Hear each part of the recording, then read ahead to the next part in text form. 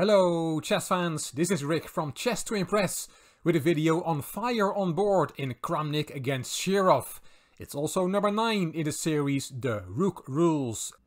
It's a series in which a specific piece plays an important role: king, queen, rook, bishop, knight and pawn, and this, as said, is number 9 in the Rook Rules. You can find the earlier videos in the playlist of this piece rules series. The link is in the description box of this video. We're going to look at a game played in 1994 in Linares in the south of Spain, which in those days was the Wimbledon of chess. White was Vladimir Kramnik 6 years before he would become world champion by beating Garry Kasparov, and black was Alexei Shirov, and I got the title from his book. Fire on Board is the title of a book he wrote, and that's one of the best chess books ever written. Let's see what happened in this game. Kramnik was white and opened with a knight. d5, d4 and bishop f5. Theoretically dubious, but Shirov plays it at the highest level, and that's one of the reasons that he is so popular. Kramnik goes for the main line, c4, e6.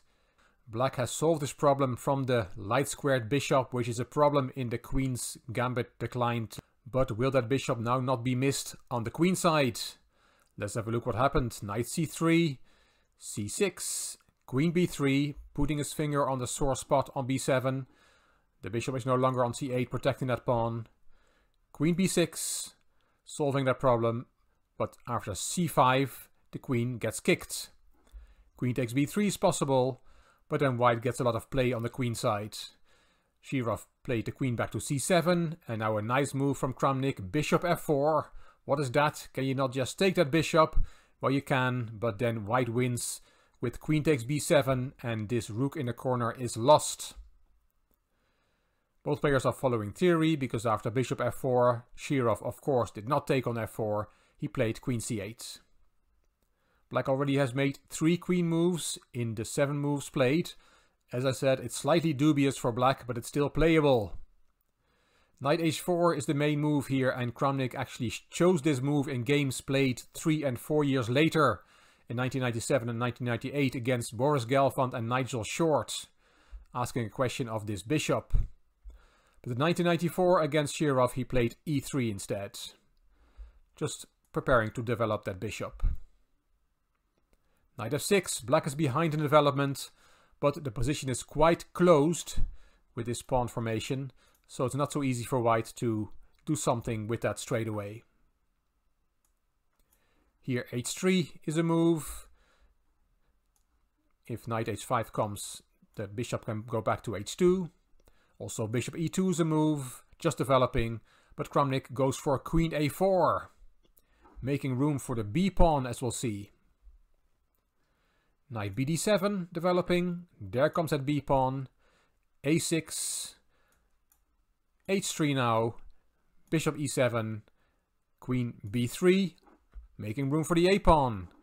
White is going all in on the queen side.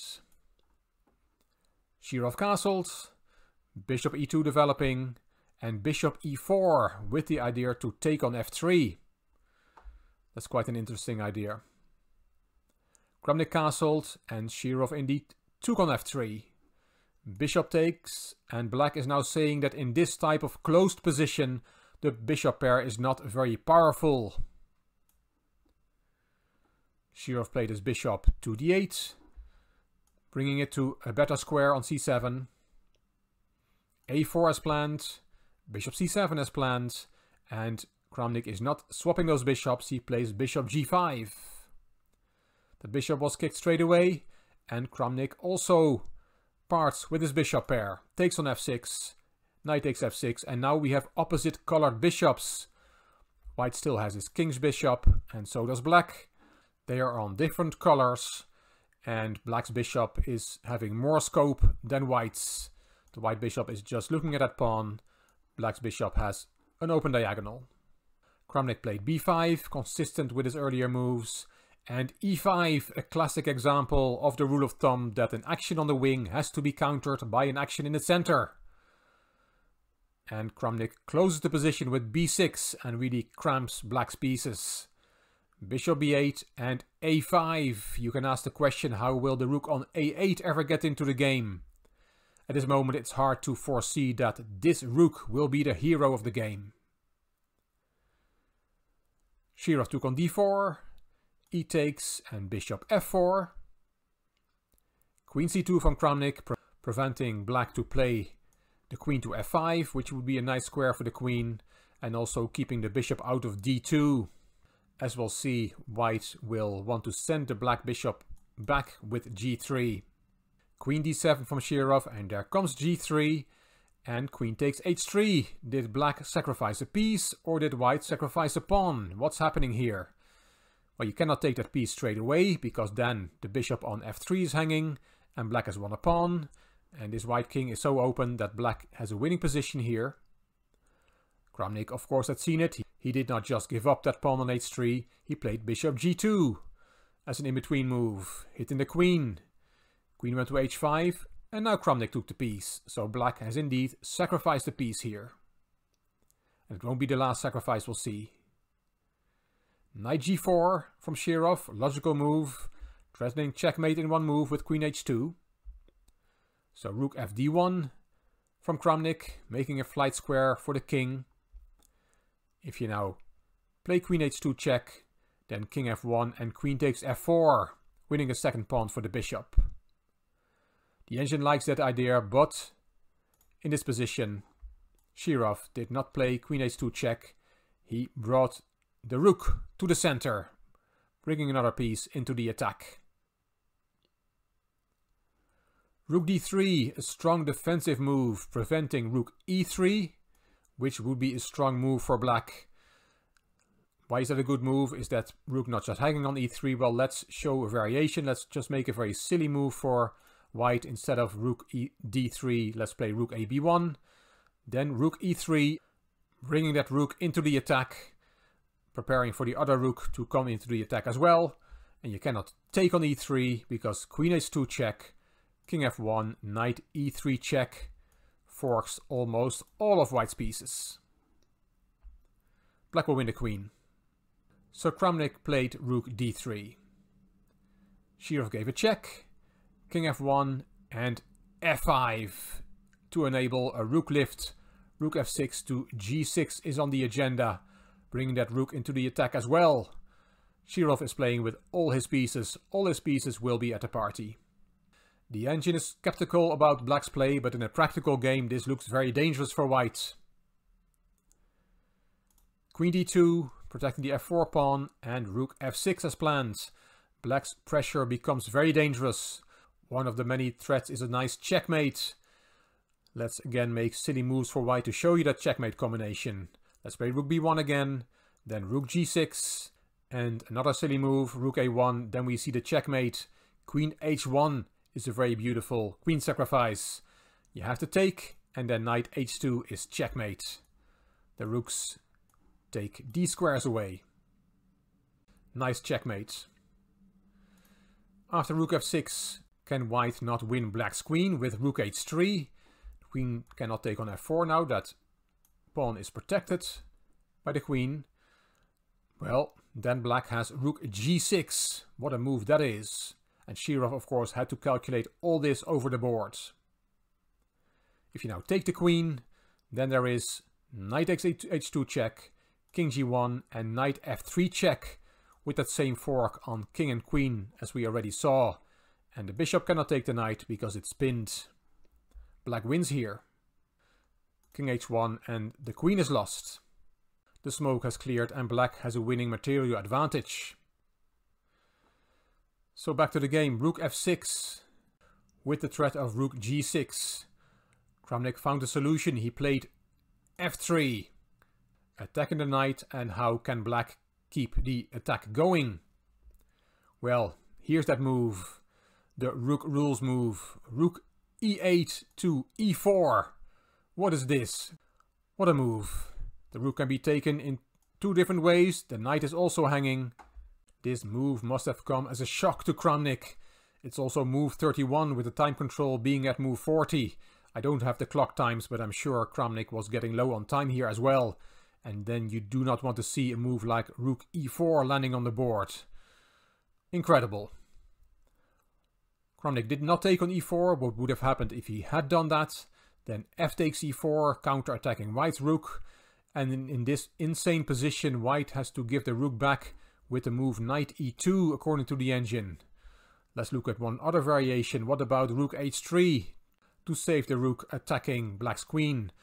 Well, now we see the point. The f-file is now open for the rook on f6. So rook takes f4 is check. And black wins, for example, king e1.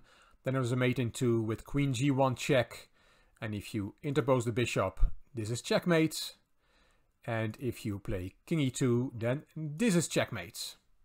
That's how quickly things suddenly can go after the opening of the f-file through the rook sacrifice. Let's go back. Rook e4. What a move. What if we take on e4 with the knight instead of the pawn? Knight takes e4. Then black also recaptures, opening the f-file. And if we save our rook, there is rook takes f4. And this is a very strange position.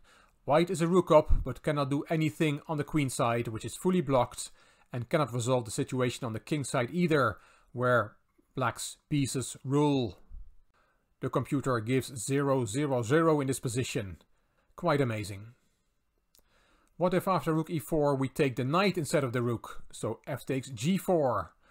Well, then there is rook takes f4 check. The other rook takes on f4. And black is 2 pieces down but has a winning position. The white king is just too exposed for white to survive this. So what to do after rook e4? Kramnik saw that taking the rook is not good, that taking the knight is not good, and he found, to his credit, the best move in this position. Knight takes d5.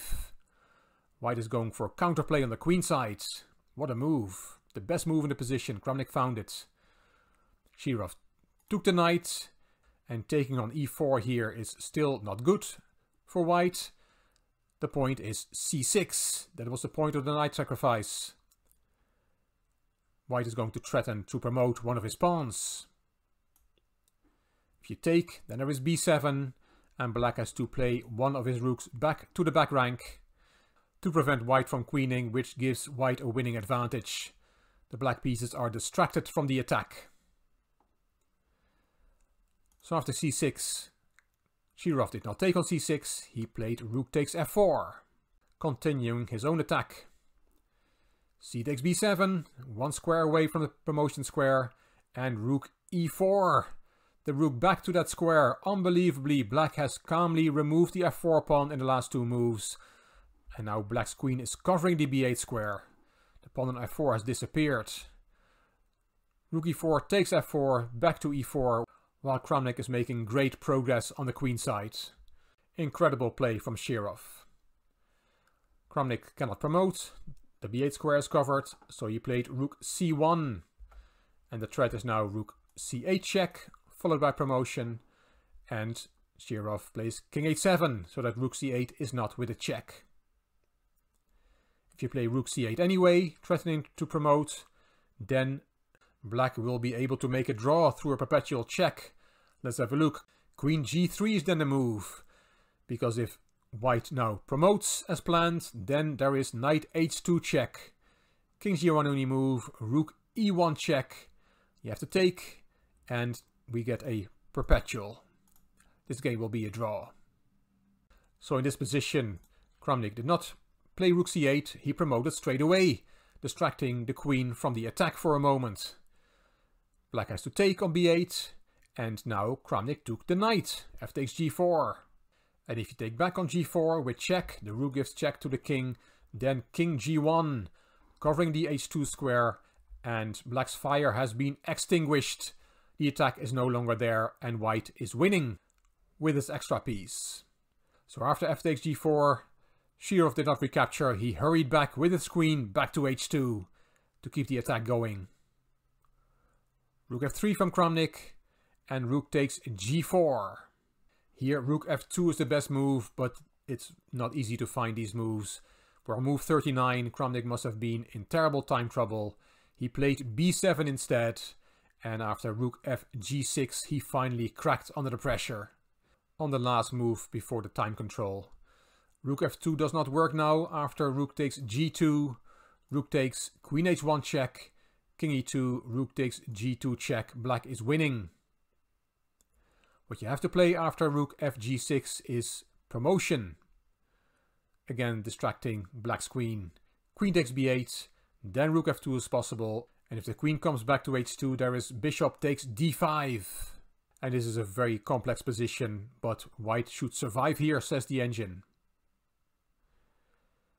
Kramnik did not find b8 promotion to a queen. He played rook c2, and that is not a good move. Because now Shirov took on g2, queen takes, rook takes, and queen h1 check. He's going to stop the b pawn. If you interpose the rook, then this rook falls with check. And the move played in the game was king f2 to get out of the check, but then queen b1, covering the b7 pawn and the b8 square. And in this position, Kramnik resigned.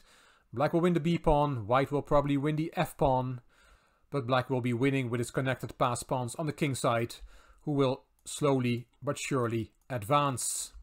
When I was preparing for this video, I found a nice quote from the Uzbek Grandmaster Gregory Serper. He said, Shirov in his comments admits that white had many opportunities to play better and even get a big advantage. For some chess purists, it is a big turn-off, since for them, a true gem must be flawless. Nevertheless, I subscribe to the opinion of Mikhail Tal, who once said that he doesn't care if his attack gets refuted after some precise moves, which were found weeks or even months after the game. The only thing that really matters is if his opponent can find the best moves during the game. And in my view, truer words were never spoken. It's because of games like this that we love chess so much, and that it's objectively not all completely correct doesn't really matter. At least not for me. I wonder what you think of this. You can let me know in the comment section. And after all these fireworks, let's look at our game. Rick, myself with white against the Chess to Impress viewers with black. I have just played on the 25th move the bishop from e3 to f4, putting pressure on your d6 pawn. And it is your move. You can take part in this game by putting black's 25th move in the comment section underneath this video. What would you play here? By doing so, you will be part of this very interesting game. You also will be in the raffle. At the end of the game, I will raffle a chess book amongst the viewers who have taken part in this game. So I'm looking forward to seeing your move for black in the comment section. And I hope you enjoyed this video. If you did, please give it a thumbs up. Please subscribe to the Chess to Impress channel and please leave a comment. If you liked the video, it would be great if you could share it on social media by clicking the share button on YouTube. As I said, the link to the playlist of this piece rules series is in the description box of this video. You can find me on Instagram, on Twitter and on Facebook. This is Rick for Chess to Impress. Thank you for watching.